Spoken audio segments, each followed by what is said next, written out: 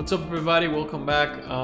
Today we're gonna review the top pick stocks and what have they done and what I have on my watch list right now that I'm actually looking at.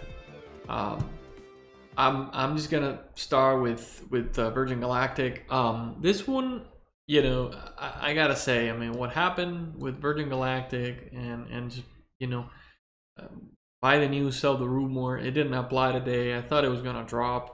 It actually went up by 28%. This is insane, and it's pretty much breaking that 200 moving average day. It bounced one time there, it bounced a second time, but then it broke it. If we continue to go high, it could potentially move higher. I wish I could have bought this stock when it was like 17.50, but I didn't have the opportunity.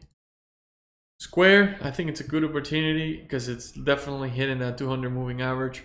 If we do so, then I think it's gonna buy. I'm probably gonna buy it. Tesla, I keep saying this. I said it before, I'll say it again. I think it's a great opportunity to buy right now. You don't want to go on the opposite side. The best day to buy was when it was 550, in my opinion. Nvidia, I think it's too high already. I wouldn't buy it because it's definitely not on a oversold trend. What other ones I think they're good opportunities? Palantir, it's a great opportunity to buy it right now. I think it's showing some uptrend here, but we'll see what's gonna happen because it could potentially go up and then it could fade down. So Palantir on the lookout. The Zoom, I'm not sure if I'm ready to buy Zoom. There might be a good opportunity, but I'm just holding for now. Apple, I think it's good to own Apple at these levels. Could potentially hit 145 if we continue to go up. Amazon, yeah, it's been trading sideways for the last year. I don't know. I mean, if you have some just long term, I would just buy it. I have a couple. Boeing, I think it's a good opportunity, but it's already high. It's already high. Disney is a good opportunity. It literally bounced on the 165, so I would potentially go up. But Disney is a good opportunity. Netflix, maybe not. I don't know. It looks like there's a good opportunity to buy it. There might be okay. Airbnb, not so much.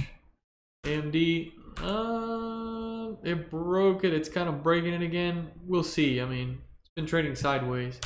McDonald's too high. Ooh, Peloton might be a good chance. Look, it's been trying to recover. If we break the 200-day moving average at 104. Might continue to go up. Target, no way I'm buying Target. GM too high. Alibaba, I don't like the Chinese. Enphase might be a good opportunity, especially since it was 230 and it broke the trend. I like Enphase. And CCIV, I don't like it. I think it still has room to improve. What else? Let's check the other one. Let's check the stop. Yeah. Neo, not sure if it breaks this support. Twitter, Tesla, RCL, Lemonade, maybe. I wouldn't buy it though. Facebook's too high, Google's too high.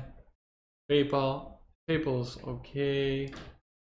GM, Depot, Etsy. Etsy might not be a bad idea. Look at it.